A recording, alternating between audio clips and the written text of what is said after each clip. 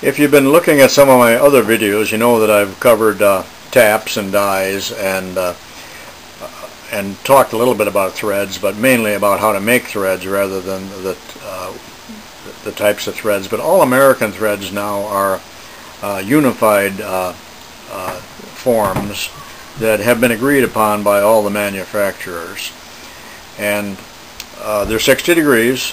Now here we have 3/4 bolts, but we have a coarse and we've got a fine, and it's a wonderful system when they unified this and everybody agreed to use these.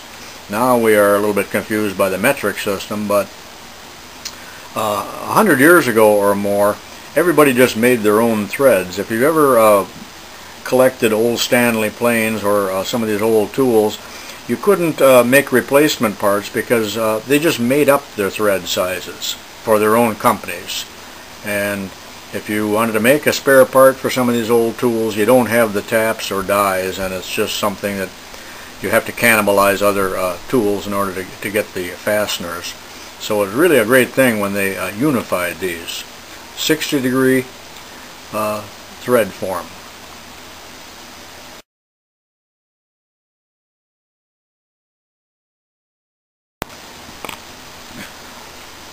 Now take a look at the picture of the standard V thread that I've got on this video, and there's a few terminologies or terms that we need to cover. One is the major diameter. That's the diameter if you check with a micrometer, and then the minor diameter is the diameter at the bottom of the threads. That's the minor diameter. And then the pitch diameter is the diameter from one side to the other in an imaginary line that goes halfway between the crest of the thread and the root. The crest is the top and the root is the bottom. Now, pitch is the distance from, from one thread to another. That's the pitch. The lead means how much the nut will travel on here per revolution. So on a single thread, the pitch and the lead are the same. But sometimes we have multiple threads that are on the same screw, and they look just like a regular thread, but they're not, and I'm going to show you a couple examples of that now.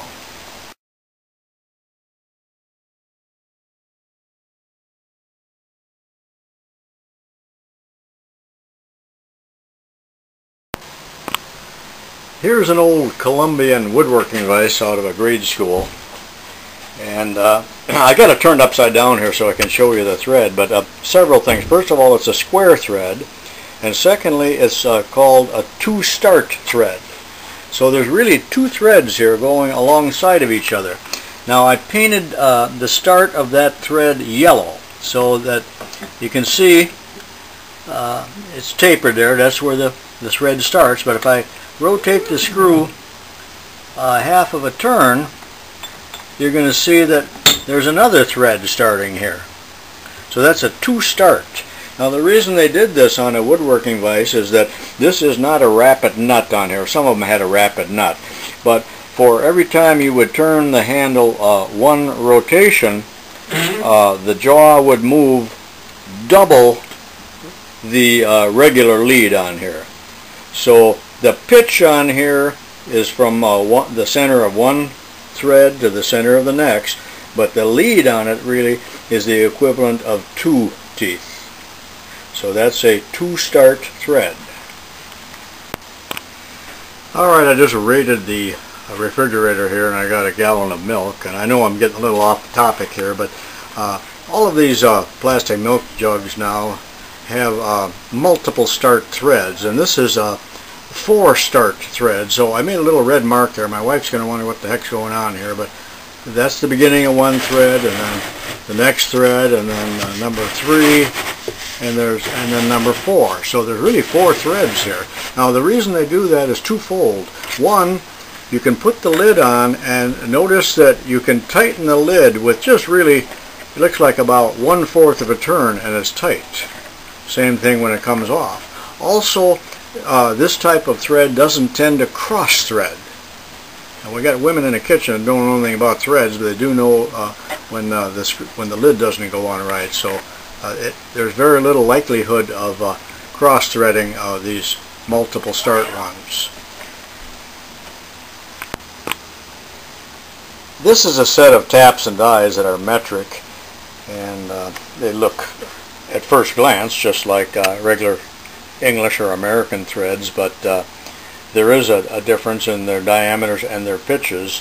And one thing that is interesting about the metric is that when you look at this particular one is 12 millimeter and 1.75. So that means it's 12 millimeter in diameter and it's 1.75 millimeters from the crest of one thread to the next. So the second number, the 1.75, is the pitch, where in America, with our threads, we usually talk about 10 threads per inch. So if this is 10 threads per inch, the pitch would be 1/10 of that, or in this case 100 thousandths. That's all I'm going to mention about metric threads for now. A couple of things I wanted to review now that I've got a decent picture here to show you. This is a repeat of what we did a little bit earlier, but I think you can see here the major diameter is the overall diameter of a thread if you used a micrometer and checked it. The minimum diameter is the distance from the root or the bottom of the thread to the bottom of this thread. That would be the minimum diameter, or minor diameter rather. And then the pitch diameter is halfway between the top and the bottom. Same thing down here. That's the pitch diameter. That's not really all that important to learn, but you really need to know that when you're measuring threads. The pitch, again, is the distance from the top of one thread to the next thread. Pitch and lead are the same in a single start thread. And we've already talked about the multiple start threads where the pitch and the lead would not be the same.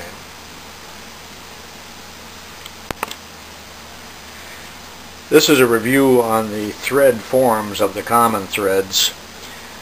The sharp V is no longer used. There's the BA, or the British Association, that's used on small models. That's what that thread looks like, blown up. And there's the Whitworth 55 degree. There's the pipe thread, the buttress thread, the square, and the Acme, and then there's some others there that really don't matter much. But this is our unified system in the United States, 60 degrees. And it doesn't come to a sharp point. It's slightly flat on the top and the bottom. And all of our common threads now are that shape. And remember that we have a Unified National Course that used to be United States Standard. And then our Fine Thread series is the Unified National Fine, and that used to be called SAE, and some old-timers still call them SAE threads when they're referring to fine ones.